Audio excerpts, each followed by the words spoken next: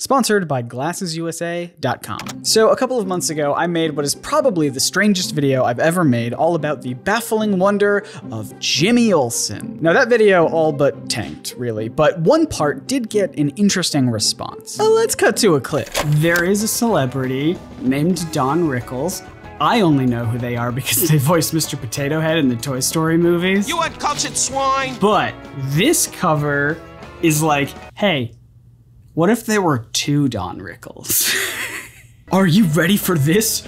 Two Rickles. One of the weirder ones for sure. Thanks, Jack. So at the time, I didn't realize that this comic book featuring the late great insult comedian Don Rickles was anything of note. Really, I just thought the cover of the comic was funny, and it still is, but a lot of you wrote comments saying, hey Scott, you're gonna wanna dive a little deeper into this one. So thank you to everyone who told me to look into the history behind this comic book, and also, I hate you, because now I am confident that this is the worst, most disappointing comic book I have ever read.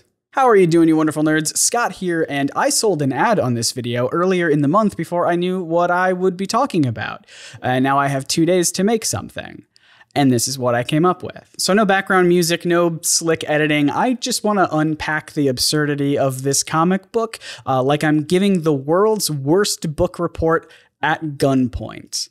And I'm the one with the gun. You're not allowed to leave. At least not until we hear about my sponsor, GlassesUSA.com. Yeah, I wear glasses sometimes, not always on camera because I feel like I would be too distractingly gorgeous. But GlassesUSA.com sent me 4 pairs of their eyeglasses and sunglasses, and they're really great. By cutting out the middleman, GlassesUSA.com offers over 9,000 prescription eyeglasses and sunglasses, including in-house brands and designer brands, at up to 70% off retail prices. So it's all super affordable. Glasses start at just $30 with basic prescription lenses, and all contact lens brands are 25% off. Yeah, that's right, they got contact lenses too. You can get anything your eyes need, and it's all done online. You don't have to leave your home. Don't know what your prescription is? No worries, they got you covered. GlassesUSA.com has a free prescription scanner app. You can scan your current glasses to find out what your prescription is. It's easy, it's free, and it's so fast. They even have a virtual try-on tool on their website, which helps you find the exact kind of style of frame that you want. I used it to help find the pairs that they sent me. This is one of them right here. Emily really loves this pair on me because of its unique shape. It's mostly round, but then it's got this like straight part here up by the brow. I don't know, it's really interesting. And of course, we've got some sunglasses as well. These I think are a little bit more summery for me, so I am planning on wearing them exclusively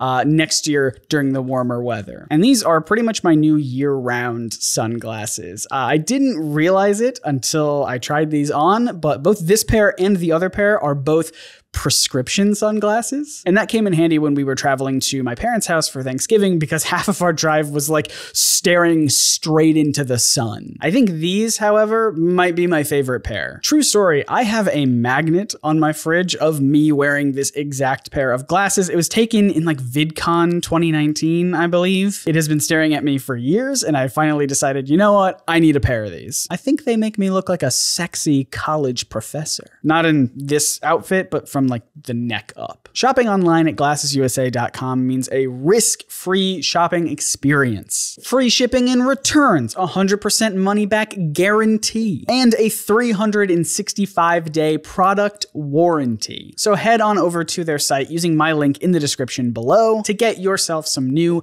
stylish eyewear. You can even find my specific lenses that I've been showing off using the links in the description below as well, and get 65% off of your first pair. Once again, go check out my link in the description below and go treat your eyes. I'm going to be wearing these for the rest of the video.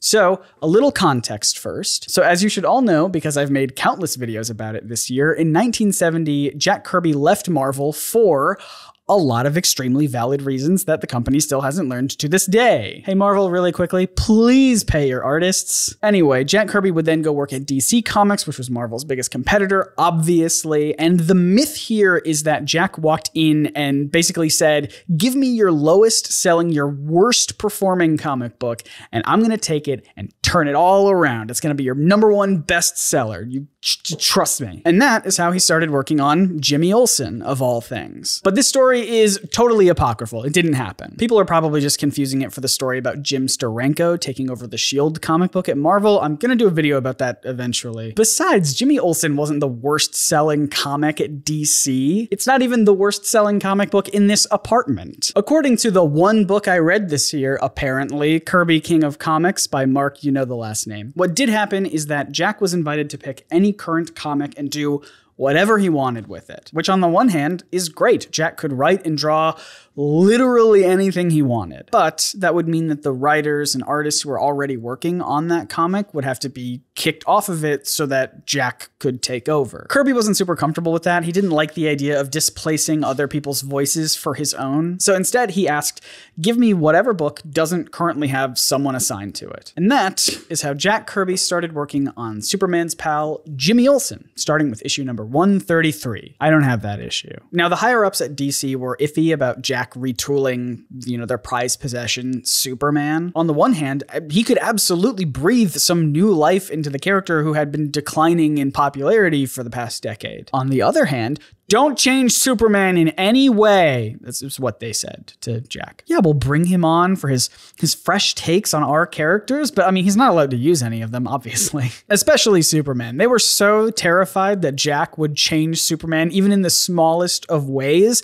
that in these issues of Jimmy Olsen, you can see how the higher-ups at DC made other artists go over Jack's art of Superman to make him more like the familiar kind of Superman that they had, that the audience had already been used to up to this point. In other words, they made the Man of Tomorrow look like the Man of Yesterday. And I think you can tell that Jack Kirby got more than a little frustrated with it, because there are times, like right here, where he draws Clark Kent with his back completely turned so that the other artists won't change the way that his face looks. Now look, I don't think there's anything wrong with classic Superman. I think he's great. I think we need more of him these days. But I think it's incredibly insulting to bring on an iconic artist known for their distinct style and then paint over it. Paint over everything that makes their art unique. But really only for Superman and sometimes Jimmy Olsen. The faces specifically, gotta have those, not be so different and unique. It just makes the art in these comic books really weird and disjointed. Sales of Jack Kirby's work on Jimmy Olsen started out really great, really promising. Obviously, everyone wanted to know what he was going to do with all these characters.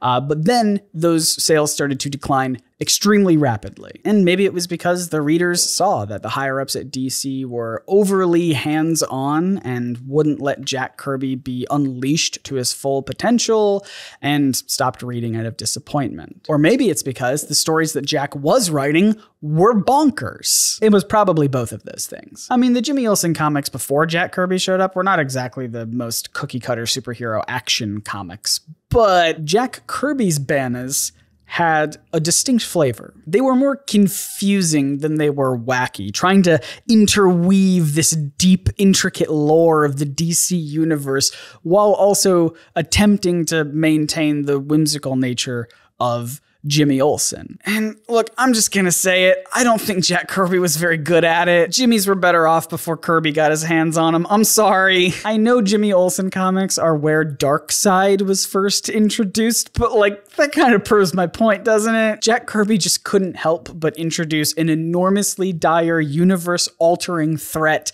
like Darkseid in a comedy comic book intended for children. But at least Darkseid does fit into the DC universe as a whole. The same cannot be said for Goody Rickles. I mean, the man's a reporter, he's a superhero, I guess, and he's a doppelganger to the real-life comedian Don Rickles. And if you're not super familiar about who Don Rickles is, don't worry, because I have done an unnecessary amount of research on the man's history. So in 1948, Don Rickles was honorably discharged from the military and set out to become a serious dramatic actor. But he couldn't really find work doing that, so to pay the bills in the meantime, he started doing stand-up comedy. He wasn't super good at that either, it seems, and people started heckling him constantly at every show. So to combat this, Rickles learned to venomously shout insults back at the noisiest people in the audience. To his delight and surprise, the crowd loved this. And from that moment on, Rickles worked the ribbing of his audience into his stand-up routine. Good luck to you. I spoke to the people in Bethlehem. They expect you. You're a big son of a gun. My God. You ever think of putting a window on your face and becoming a building? Bob Newhart made the claim that he was my closest friend. I have never met Bob Newhart. Oh, Julia Roberts, you live next to me at the beach. You know that. Thanks for all the visits. We're closer than 2 blocks. You have no lines, Julia. Just nod. Anyway, He even started calling especially ill-mannered members of his audience hockey pucks, and now you finally understand this joke from the original Toy Story movie. What are you looking at, you hockey puck? While he wasn't the first person to take comedy this route, he is seen as one of the most recognizable and influential insult comics in the genre. This is the guy who started the Don Rickles. He made it possible for the rest of us. I mean, this is the man for me to take a big fat poop on! And by the mid to late 60s, his career was really taking off, making lots of appearances on talk shows and sitcoms. He appeared on Johnny Carson, I think, over 100 times. He made appearances on The Dick Van Dyke Show and The Andy Griffith Show, Addams Family, The Munsters, Get Smart, I Dream of Jeannie, Gilligan's Island, and so many more that he may as well have had his own show, which of course he did. Simply put, Don Rickles was everywhere on TV, so why not bring him over to another medium, one that my cat seems to enjoy a whole lot, apparently. And this brings us back to Superman's pal Jimmy Olsen, number 139. And normally I'm not the kind of channel who would just, do a dramatic reading of a comic book, but I think we've laid the groundwork of enough context that I can finally give you some content this time. So please, just let me take you on this journey for a couple minutes through this comic book. So right up front, the first 9 pages of this comic book are nothing. There's interactions between Jimmy and Superman. There's another new superhero named the Guardian. And there's a bunch of lovable scamps known as the Newsboy Legion who are not important at all to this video, and I doubt I'll ever mention them again. You see, they have to stay behind because there's a deadly virus that they got and they need to quarantine. So I'm already immersed. It's around page 10, nearly halfway through this comic, when the story actually starts, in the offices of evil businessman and media mogul Morgan Edge. So Edge owns TV stations and newspapers and things, and he's working on getting a deal with the actual real Don Rickles. But he's worried that his employee, Goody Rickles, will sort of sour everything because he looks like Don Rickles and has the exact same name as Don Rickles, but they're not related in any capacity. Yeah, this is actually really important to note. So Don Rickles and Goody Rickles have never met. They don't know each other. They have the same last name. Inexplicably, they look identical. Not related. Goody is also wearing a costume because some of the other people in the office pranked him into doing that. You know, that classic office prank where you trick someone into designing and making and wearing their own costume for a day. It's that and the stapler and the Jell-O. Those are the 2 iconic office pranks. So rather than fire Goody to secure his deal with Don Rickles, Morgan Edge instead sends Goody away. Goody wants to be this ace reporter, one who rivals Clark Kent, so Edge sends him to go investigate an alien crash, which is really just an elaborate hoax that Morgan set up, which will be a trap that should hopefully get rid of both Clark Kent and Goody if everything goes right. Of course it doesn't. So Goody arrives on the site along with Jimmy Olsen, Clark Kent, and the Guardian, but Clark Kent is the only one who gets zapped away by the spaceship. It teleports him to another dimension. Like comic books do. Everyone is then attacked by thugs in case the teleporting alien spacecraft didn't work. And I actually really do like this part of the comic with Goody Rickles because everyone else is fighting. Jimmy is fighting. The Guardian is fighting.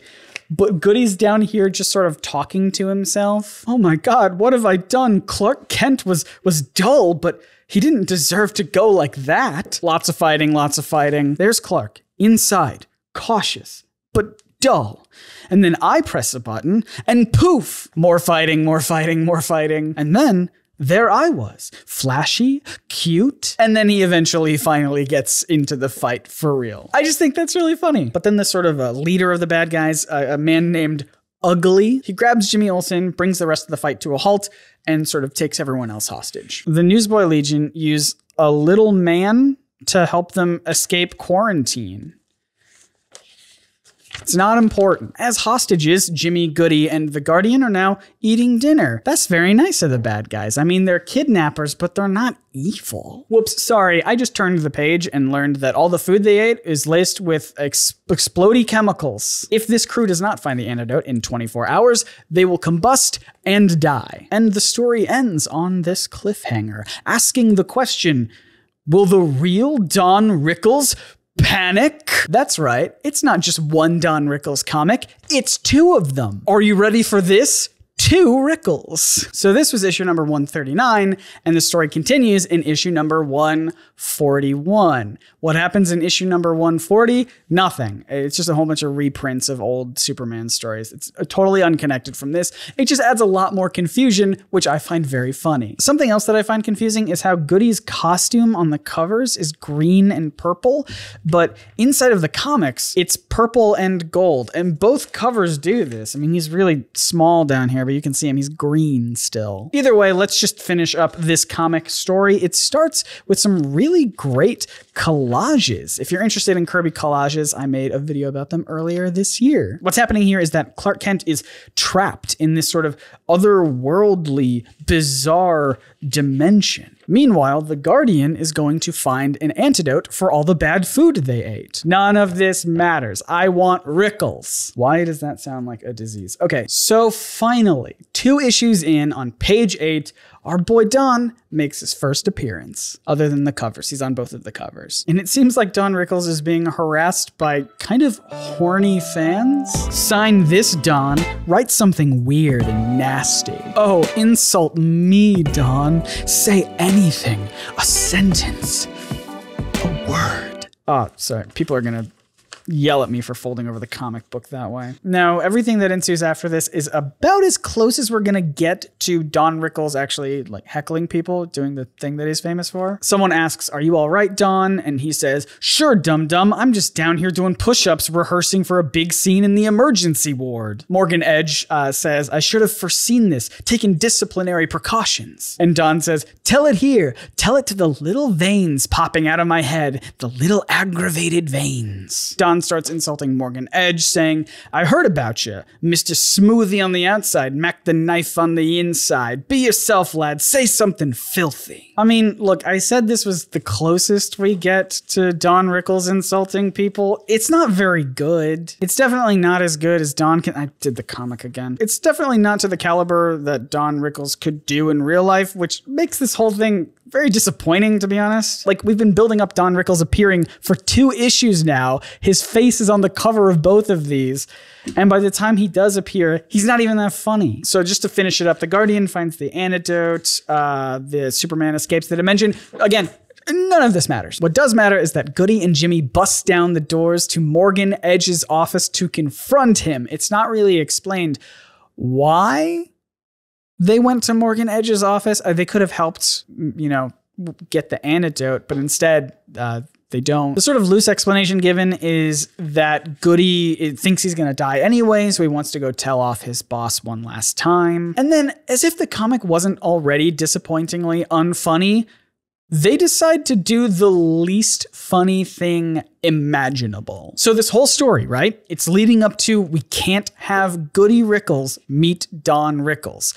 Morgan's trying to kill Goody specifically for that reason. What's gonna happen if these 2 meet? I did the comic thing again, I'm sorry. The joke they end up doing is that really annoying thing that like a 4-year-old would do, where you just repeat everything that someone says to you. "I'm back, Mr. Edge, and now that I'm dying, I can find the nerve to really tell you what I think of. I'm back, Mr. Edge, and now that I'm dying, I can find the nerve to really tell you what I think of. You look like me. You look like me." It is quite possibly the laziest form of comedy. It's not funny. Thankfully, Goody starts to explode. Now that's funny. But at the last second, the Guardian shows up with the antidote, and everyone is saved, unfortunately. Okay, this next part is genuinely the funniest part of this entire story, all right? So Don Rickles is not having a good day. obviously, he decides to take a breather, you know, sit down, catch his breath, and the moment that he does, boom! Clark Kent returns from that dimension that he was stuck in. I love this image. Seeing how small Don Rickles is compared to this enormous boom of Clark Kent poofing back into existence is amazing visual comedy. Jack Kirby, you nailed it on this one. A weird thing though, Clark Kent greets everyone as if he's a medieval knight. Hail friends, Clark Kent greets you from the vast unknown. Okay.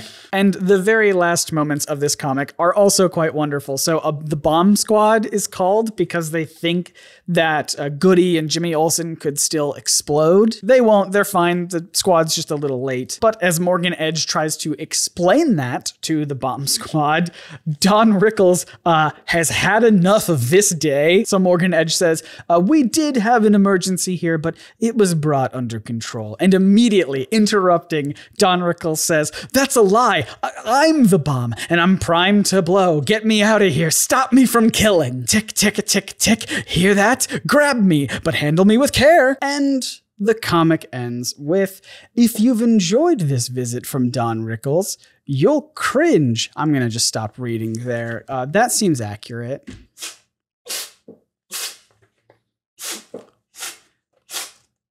Sparta's allergic to bad storytelling. These comics are not good, so the natural question to ask then is, why were these comics made? Why was this story told? I don't know. Nobody does. Jack Kirby was a fan of Don Rickles, and they got permission from Rickles to use his likeness in these comics, but where did Goody come from? It just seems like a baffling decision altogether. But on the surface, this was not a bad idea. Comic books where superheroes meet comedians was a very commonplace thing back then. And Don Rickles was famous for roasting celebrities. He was very close friends with Frank Sinatra and would never let the insults let up. It's all over, Frank. I know you don't like to hear that. Gone. He loved picking on big name players, and Superman is arguably the biggest name in the superhero space. You would think that the story would be super simple, right? Like Jimmy and Superman briefly run into Don Rickles for a couple pages, and he shouts out some insults at Superman, and they all have a good laugh before Jimmy and Supes go off to fight a crime or something. But Don Rickles never meets Superman in these comics. There is no sweet, sweet roasting of the Man of Steel. I mean, reportedly, the original idea for these was supposed to be exactly that, just a really brief cameo with some insults. Not 2 entire issues with Don's face slapped on both of them. But like I said, Jack Kirby was a huge fan of Don Rickles and had an imagination that just ran wild. Thus, he created this bloated comic book story that hardly anyone remembers. Don Rickles remembered, though, and he hated these. Although, to be fair, he did seem to hate most things. Wait, do you think that was the point of these? Do you think Jack Kirby wanted to create something so awful that Don Rickles would insult him for it? Well, I guess we'll never know. If only there was a clue inside these comics that could enlighten us. Oh, insult me, Don. Say anything. A sentence. A word. One final thing that I wanted to say is I started this video by saying how my previous Jimmy Olsen video really tanked, didn't really do me any favors, but that's not necessarily true. Comic book artist Steve Lieber found my old Jimmy Olsen video and liked it, I guess, and sent me a signed copy of this. This is the Jimmy Olsen series that he worked on with Matt Fraction and Nathan Fairbairn. It is truly a delight. If you have not read this comic, you absolutely must. It is clever, it is funny, it is just a treat. So thank you, Steve, for sending this my way, and apologies for this video. That goes to Steve and all of you. If you inexplicably want to support more videos like this, you can do so over on Patreon. There's a link in the description for that. You can get your name listed on screen here, like A Filthy Casual, Amanda Trisdale, BKBW, C. McCartney Smith, Christopher Lang, DeCassowary, Donna Bark, Edwin Latour, Eric Ketchum, Eric Totoro Pato, Everett Parrott, Jeffrey Roscoe, Jack Fien, Jonathan and Megan Pearson, Jonathan Lanowski, Julian Louisel Latour, I'm so bad at that one, Casper Sieg, Mars Hoddle, Dean, Marisa Wilson, Pete Temple, Silva Donut, and the rest of the wonderful nerds who support me over at patreon.com/nerdsync. I have unintentionally made so many videos about Jack Kirby this year that I've put them all together in a playlist of those videos if you want to watch them. Learn about his Eternals comics, his collage art, and a lot more. Once again, my name is Scott, reminding you to explore your favorite art through curiosity and vulnerability. See ya.